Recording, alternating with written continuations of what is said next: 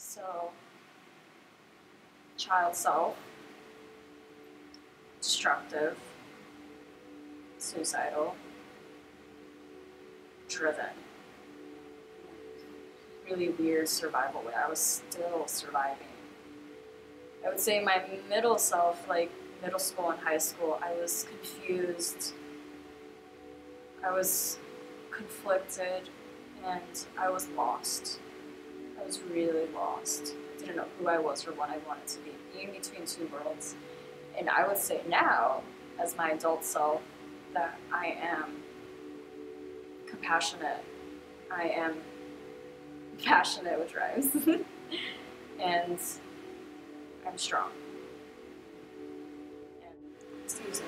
So this was when I was around 10 years old, I think about in 5th grade, so I was just home. It was like after school, around like the evening time, and I'm in my room in my small 2-bedroom apartment in LA, and I was just drawing and just writing, just progressing the work and creating more animals.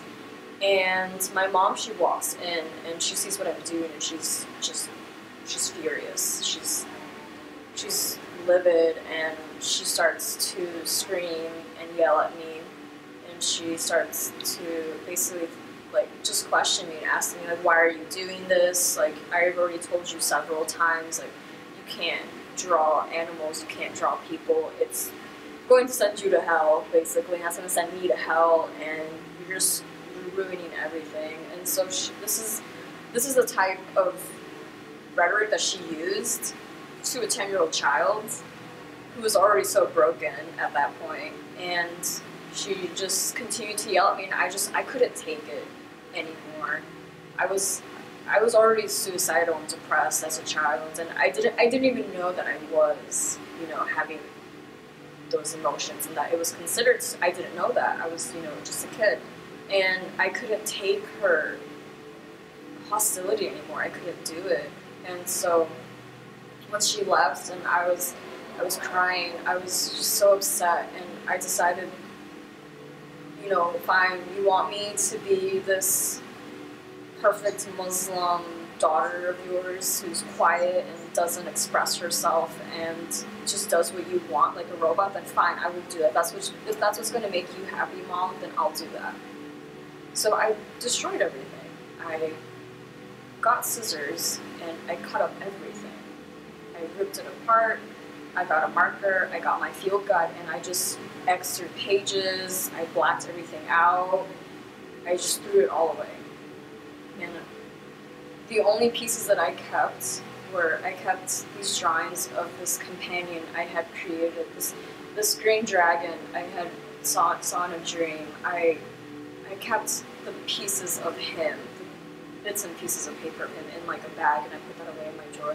But everything else I threw it away, and at the end of the day, I felt so numb, and I felt like I was in a shell, and I felt that way from the age 10 in 5th grade till about senior year in high school, because I was trying so hard to be this person that she wanted me to be that I just wasn't. I wasn't this, perfect daughter who was just going to do everything she wanted.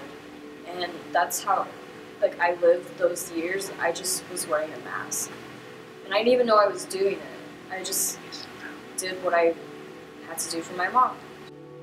I made this when I was really beginning to realize that this is what I wanted to create. This is what I wanted.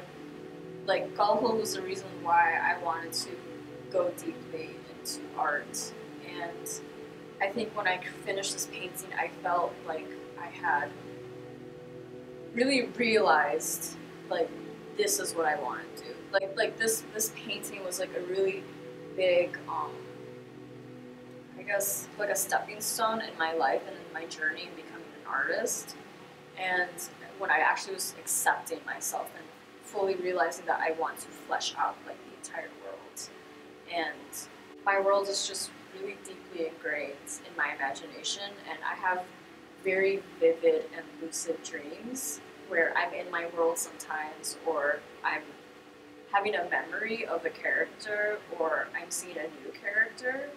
And so, in my world is very much about the nature and people being connected together. So when I feel really spiritual and connected to nature, then I'm able to feel really strong and like I don't know, like just like this strength inside me. Like I just feel it when I'm painting and when I'm creating. And so yeah.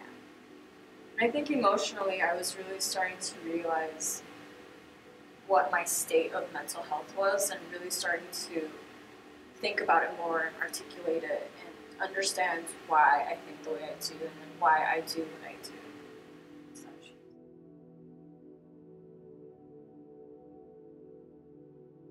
I want to just say that I'm really grateful for my friends and for making me feel alive and helping me survive through everything I've been through and really helping me understand who I am because I would isolate myself to really think about why I am the way I am, why I do the things I do.